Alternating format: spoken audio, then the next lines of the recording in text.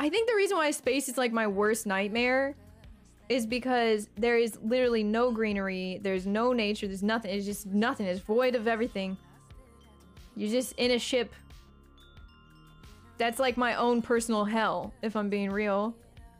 I'd go crazy. I'd be the one person on the ship that went fucking nuts, and they'd be like, oh, where's Marz at? Like, oh, she's locked in the back room with padded walls. I just couldn't do it. I couldn't do it. Shimigani, thank you for the gifted sub. Thank you, thank you.